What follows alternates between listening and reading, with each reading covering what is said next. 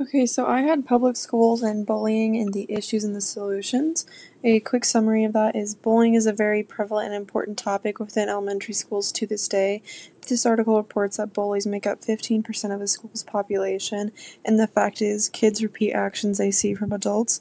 So when an adult like a teacher doesn't intervene, kids believe their actions and behaviors are okay and will continue to act. Bullying has many forms such as cyber, physical, and verbal. Each of these are different but no less cruel than the other. As teachers, we can stop the bullying and help raise awareness for positive conflict resolution and strategies to combat bullying. So the first key point from my discussion was to help prevent bullying in your classroom, the teacher needs to address it at the beginning of the year, specifically making a point that it will not be tolerated and they should address it throughout the year with the guidance counselor and do a few lessons here and there just to keep it relevant with the students. And the more you talk about it, the more exposure and knowledge they'll have throughout the rest of the school year. The second key point I have is if bullying is occurring in your classroom, always be proactive. You should involve yourself in the situation, even if it's tough, and get to know the facts of what's happening. Don't be a bystander because it will continue to happen unless something is said, especially by the teacher. You should also address the issue with the parents and keep your administrators involved as well. My last key point is that children match behavior, so they need to be seeing positive interactions with each other. This also ties into being proactive, so the issue can be stopped before it gets out of hand. By modeling how they should interact with each other will help their overall behaviors with each other throughout the rest of the year. So for my lesson, I would begin by reading Molly Lou Mellon. This book is about a girl named Molly who's in the first grade, and the book discusses many things that people might see as bad, like her buck teeth and a bullfrog voice, but her grandma always tells her to accept it and embrace it. She moves to a new town and has to go to a new school, and a kid in her class starts to pick on her, and she shows them that she loves herself and has confidence in who she is because she chose to like all the things the bully didn't. I would then open the discussion to my classroom about how they think Molly Lou Mellon felt when the bully first decided to pick on her at her new school, and if they would have stepped in and said something, or why he would be picking on her in the first place, making a point to say it's never okay to make fun of someone for what they look like or what they like to do. We're all unique people, and that's what makes us so individualized and different. I then would have led this discussion to how bullying can be prevented if we see it happening and step in, stand up for our classmates and tell the teacher. I'd point out a specific page in the book where the bully calls Molly a shrimp and point out how there's a group of kids on the sideline just watching. I would ask about if they would have said anything to the bully or if they think that he would have continued to bully Molly had they stepped in, and then I would ask them to go to their desks. I would have them take out a piece of paper and write a detailed reflection on why it's important to stand up when you see bullying or involve an adult. After a few minutes, I would ask to see what they wrote and if they would share with the class.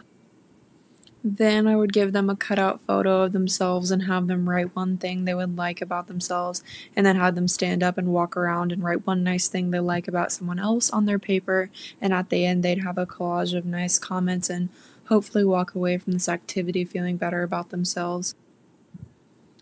This is a quick example of the cutout I would give to them, and then I would take pictures of their faces and probably put them on their heads so it made it more personalized. And to wrap this up, I would ask how each student was feeling about the lesson and if they'd like to add anything to what I said or general comments or concerns. I think the book I chose is a great representation of having self-confidence and not letting people make you feel bad about the qualities that you love about yourself. We are all unique, and this book really does a nice job of reflecting that. You can carry yourself very far if you have confidence.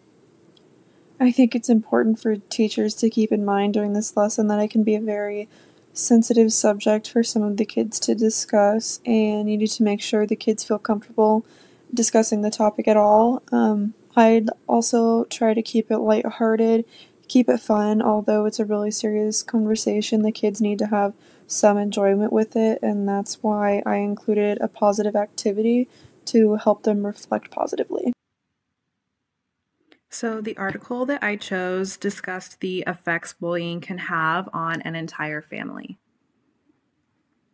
So I asked 3 questions, and the question I got the most answers to was me asking if any of you have been bullied. 6 out of 7 responses to my bullying question were that you guys have been bullied at some point in your life, which I thought was very interesting, and I kind of wanted to see it visually and have everyone else see how prevalent bullying still is. My second takeaway from your responses was that you all think that it is very important to be aware of bullying in your classroom as future teachers. And I think that comes from your experiences with bullying as a kid. And lastly, you all mentioned cyberbullying at some point, talking about how it was most prevalent when you were being bullied. That cyberbullying was a very big thing, even when you were all kids, and it still is to this day. So, The Invisible Boy is about a little boy named Brian who is a bit of an outcast in his classroom. He feels invisible by everyone, even his teacher, and it takes a new student coming to his class to make Brian finally feel seen. So before we read, I will do a stand-up, sit-down activity where students stand up when they connect to a statement. Some example statements would be like stand up if you've ever felt lonely, or stand up if you've ever felt left out. I would then read the book and have my students think about how Brian feels throughout the story. At the end, I will have them turn and talk to their neighbor and discuss some feelings that Brian might be feeling and why he feels that way. I think it's important throughout the discussion to reiterate that the things happening to Brian aren't nice and no one should treat their classmates like that. So after the discussion, I will hand them the worksheet with sentence stems like I can help by and I can make them feel important by. And after everyone is done, I will ask if anyone wants to share what they wrote. I think this is a great activity to use with this story because it helps them connect the story to the real world and to their own class. So what I like most about this story is that the friendship that you watch blossom between Brian and the new student Justin. Justin helps their classmates see that Brian is a really good, talented student, and it shows the influence one person can have. A couple tips I would give to anyone teaching this lesson is 1, keep reiterating that what is happening to Brian is bullying and that we should always be a Justin and stop it and be the bigger person. Another tip would be to not be afraid of the deep conversations that a book like this can have. I think it is okay to spark those deep conversations with questions like how do we identify if someone is invisible, or how can small actions make someone feel wanted and a part of the community. My article is called How Does Bullying Affect Students' Academic Performance by Kate Barrington. This article focuses on the common academic performance obstacles that a student who has been bullied may encounter. Students are less likely to be present at school, but also the students that are present are less likely to speak out in class or in a lesson for fear of being bullied by their peers. This often leads them to be labeled as a low achiever. Bullying can also lead a student to act out behaviorally as well. You guys actually had a lot of great takeaways from this article. One of them being that as a teacher, you should be extremely clear on the expectations and consequences of bullying in the classroom. And this conversation should happen early on in the year. The second takeaway is that bullying creates obstacles for teachers when it comes to getting their students to speak up. Oftentimes, students will not want to speak up for fear of getting bullied by their peers. So don't look at a student who's not raising their hand and automatically assume they don't know the answer. Look for different ways to assess their knowledge. Building trusting relationships with your students is incredibly important. It helps the student feel as if they can come and speak with you if they're having difficulties, and it also can help you as a teacher see if something in the student has changed or if the student isn't acting like themselves. This could be a sign of bullying. My last takeaway is that teaching about bullies and victims are important, but teaching about being a good bystander is just as important. Students can help each other by being good bystanders and could reduce bullying in the classroom. For today's lesson, I've chosen the book Marlene, Marlene, Queen of Mean by Jane Lynch with Laura Embry and A.E. Mikesell. This is the story about Marlene, a classroom bully who likes to spend her time pinching, kicking, and being pretty cruel to all of her classmates. See, Marlene wants power, and she thinks that the only way to get that is to be cruel and miserable to everyone around her. It doesn't matter if it's in the lunchroom or on the playground. This goes on until one day, Freddie decides that he's had enough, and he stands up to Marlene. Then he talks to all the other students in the class and tells them about taking their own power. After Freddie bravely stood up to Marlene, she began to be a little bit nicer. Now, she wasn't nice all the time. She had her moments where she slipped, but she kept trying. Marlene points out that sometimes it can be hard to change, but it's definitely not impossible. And while she may slip up every once in a while, she keeps trying and trying to get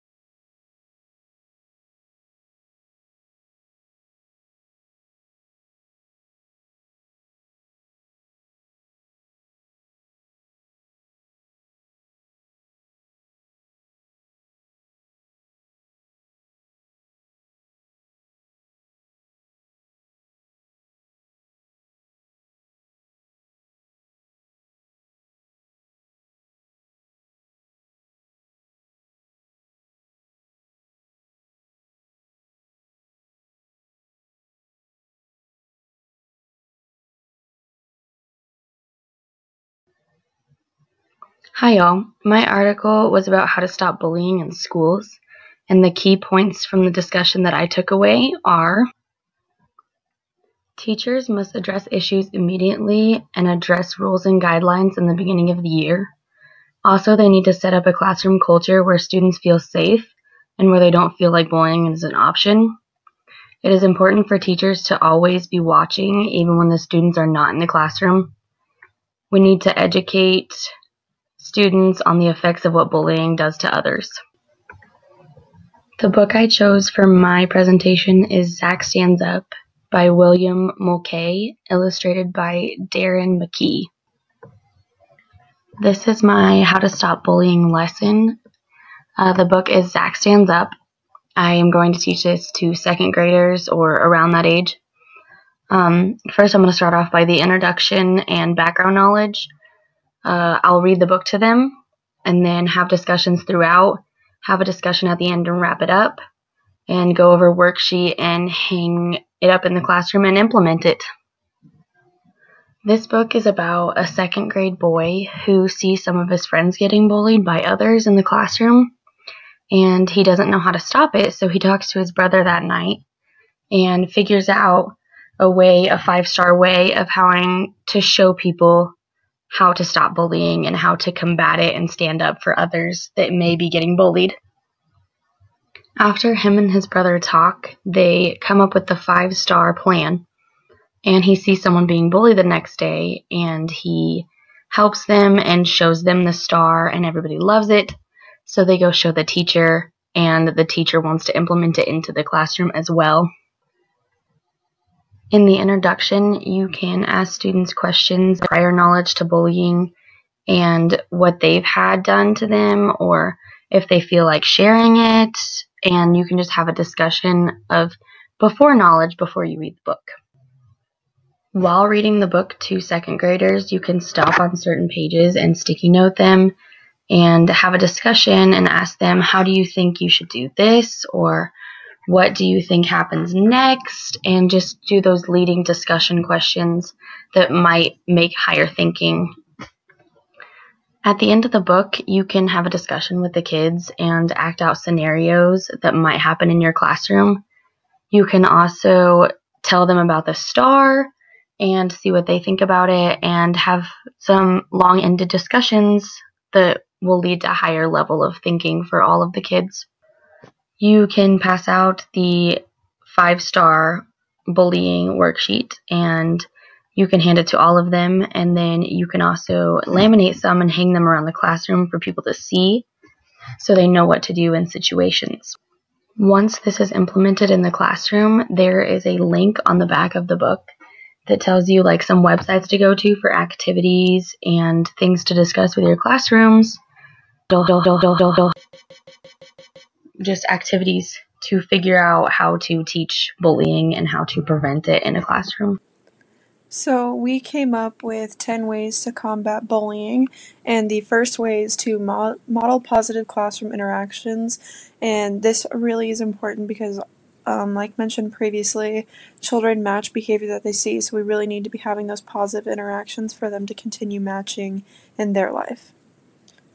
The second way is, if it is happening in your classroom, you need to talk to your parents and administrators. This is really important because you need as much support and help as you can get, as much as the children do too. It's really important to start teaching about bullying early in order to educate your students. Also know the resources within your school because I'm sure your school has plenty of them.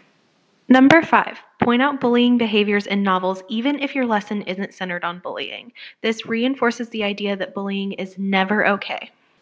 Pay attention to students in social settings. This could give you hints as a teacher if bullying is happening in your classroom. Teach about what an effective bystander looks like. Give your students the tools to help stop bullying on their own. Number 8, teach bystanders how to stand up for someone. Number 9, set guidelines and rules for the classroom and stick to them as close as possible. Number 10, always look out for one another and pay attention to when kids aren't even in the classroom. They can be in the hallway or at lunch and you don't see them normally.